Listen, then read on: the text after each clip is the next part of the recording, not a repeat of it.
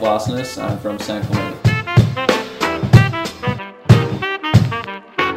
I've been creating artwork, I guess, since I was pretty young, but I really started doing more when I was probably 12 years old.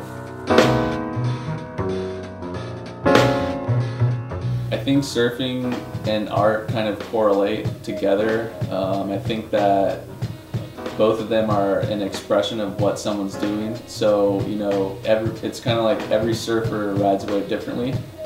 I kind of think the same way, whereas anytime anyone was to pick up a paintbrush, they're going to put it on the paper and do something differently than someone else. You know, it's really hard to recreate art that someone's already done. And I feel it's the same way in surfing. So I feel they kind of correlate in that way, where it's just like an expression of yourself and what you're doing. You know, whether you're surfing or you're painting a picture or whatever it is, it's yours and it's the way that you like to do it.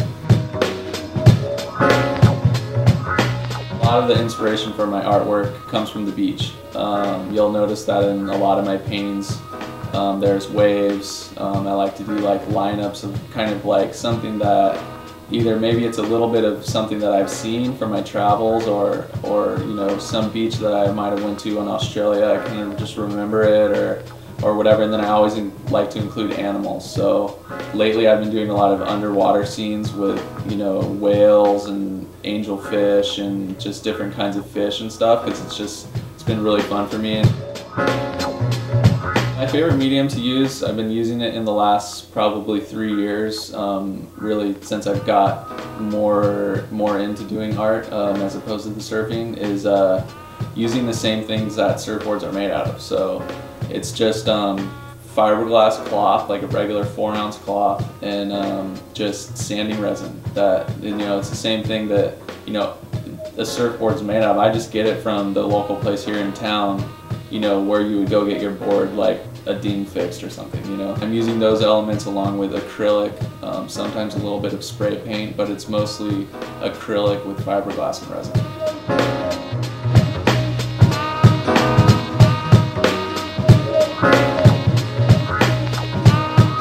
This year at the Triple Crown was my greatest achievement in art. I got picked by Reef, one of my sponsors, to do the poster for their event, the Reef Hawaiian Pro.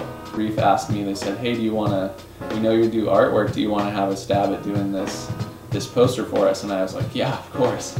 So I made the painting, and you know, I knew it was a big deal, but I didn't know that it was going to kind of be as big as it was, because when I got to Hawaii and saw, you know, the poster everywhere and all the surf shop windows, and blown up at the contest scaffolding site, just this huge mural, and you know, they made the trophies were prints of my painting that I had done, and it was just a big deal. I mean, I was invited to go to Wyland that week and show some of my other artwork, and to be in a Wyland gallery in Hawaii, that was definitely when I walked into the gallery and saw my paintings on the wall there, I was like, wow. This is pretty cool. This might be a little more than just a hobby. This is getting to be like going somewhere. So it was really neat for me to see, you know, that my art had accomplished, you know, going that far.